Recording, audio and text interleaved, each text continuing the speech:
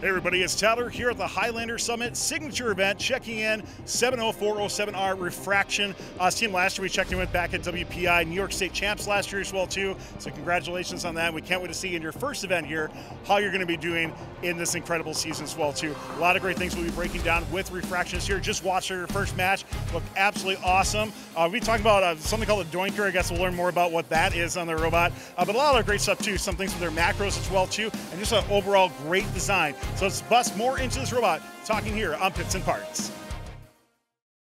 This video on fun is brought to you by viewers like you and also in partnership with the following. The Robotics Education and Competition Foundation provides fantastic programs for students from elementary school all the way through college.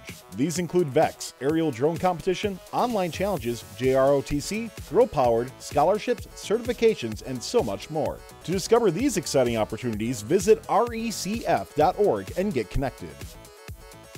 Braxton, let's start out on this robot here, talking about some of your design philosophy and how you approach this year's game. This is your first event going in, so I'd love to hear more about that, and we'll be starting to go more into your robot with that back clamp as well too.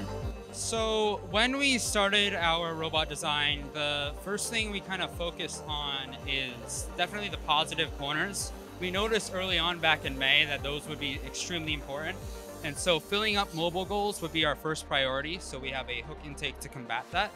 But we also noticed from watching matches in early August that wall stakes are going to be becoming increasingly important.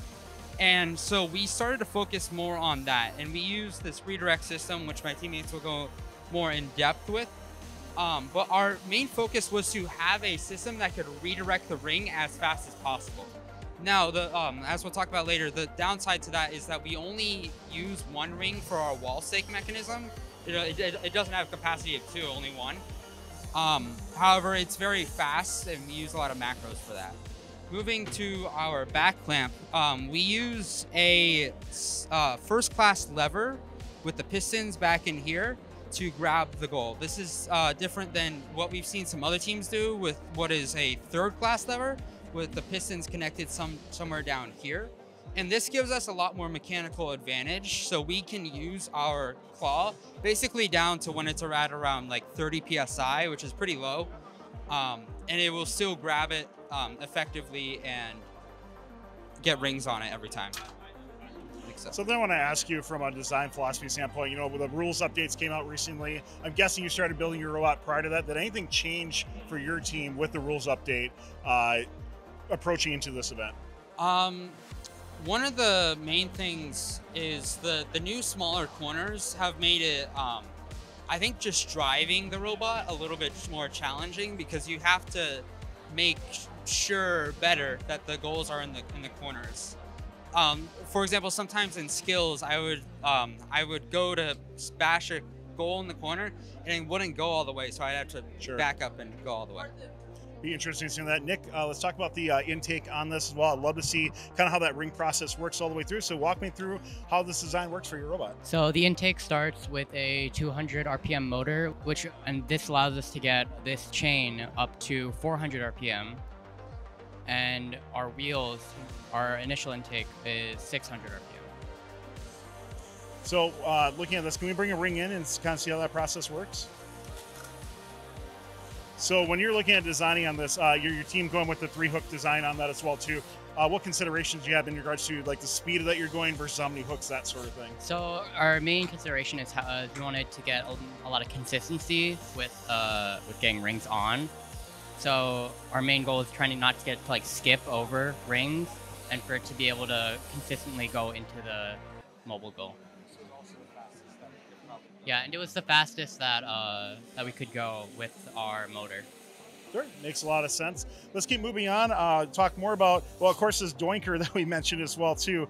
But Max, talk about that with your lift and then your hopper as well. So much to break down, and obviously working really well. Just even in the first match, it's kind of cool to see.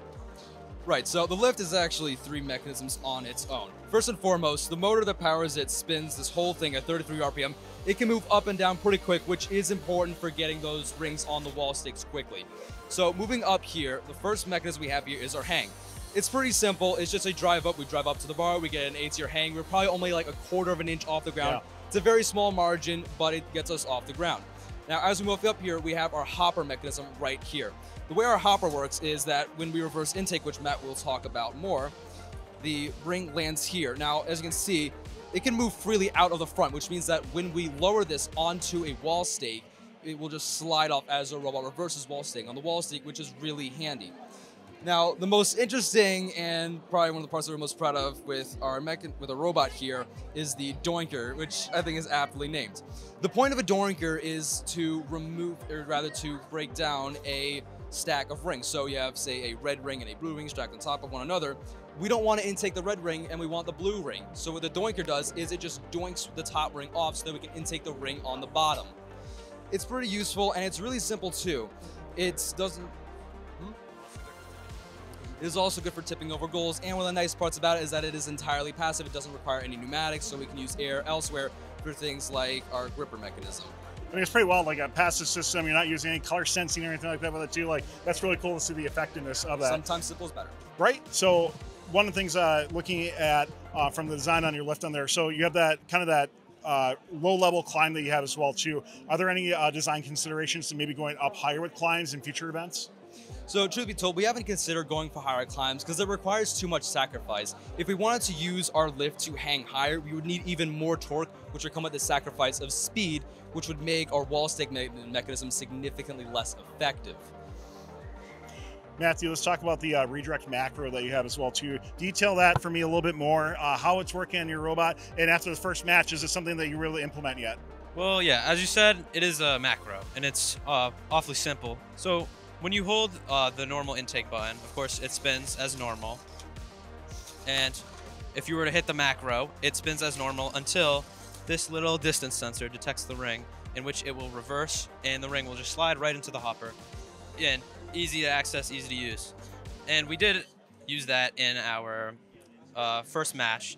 It is also implemented in one of our autons, and also used in autonomous skills. It's just very important to use because it's easy and saves us a lot of trouble. I wanted to ask you, you mentioned in regards to autonomous as well too, what is some of your autonomous match strategy? Can you break that down for me, or maybe what you did in the first match? Well, in our first match, we ran our top blue program, which very simply, it scores 5 rings on one of the mobile goals and then touches the center. It's just in order to score enough points, give us a shot at winning autonomous and also completing some of the objectives that we need for the autonomous win point. Well, Refraction, has been great to talk to you again, to learn more about your progress for this year. Obviously, great success last year, so we can't wait to see how you implement that here at this signature event. We wish you best of luck. Really cool robot, and we can't wait to see how you do. So thanks for telling us more about this machine, and good luck the rest of the way. This video on fun is brought to you by viewers like you and also in partnership with the following. The Robotics Education and Competition Foundation provides fantastic programs for students from elementary school all the way through college. These include VEX, aerial drone competition, online challenges, JROTC, girl-powered, scholarships, certifications, and so much more. To discover these exciting opportunities, visit recf.org and get connected. First Updates Now has become the Fun Robotics Network. Check us out at funroboticsnetwork.com and all the social links that you see above here. And check out some of our new merchandise options that are both fun and robotics related as well too, both on our website and right underneath this YouTube video.